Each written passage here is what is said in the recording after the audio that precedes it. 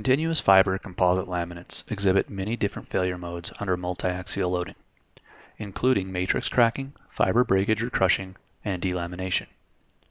Capturing all of these failure modes concurrently within a simulation can be very important for correctly capturing the behavior of the laminate. Delamination creates separation between plies, which stops all load transfer between those plies affected.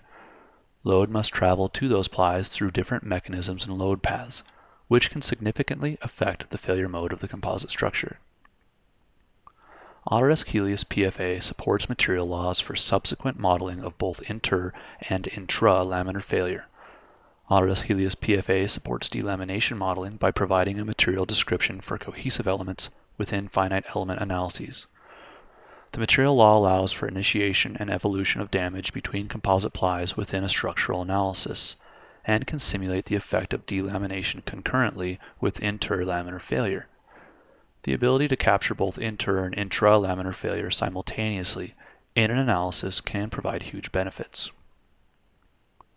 In the example shown on the screen, a 3-point bend specimen is simulated using the inter and intra-laminar failure methods included with Autodesk Helius PFA. Note how the fiber and matrix damage directly affects the response of the structure by spawning a delamination, which in turn drives further delamination later in the load history. The delamination and intra-ply failure must be modeled simultaneously, as we must create a separation of the plies affected by the delamination so the load path can be modified by the finite element analysis. Note how the load stroke curve changes if we do not model the delamination, or if we do not model the intra-laminar failure.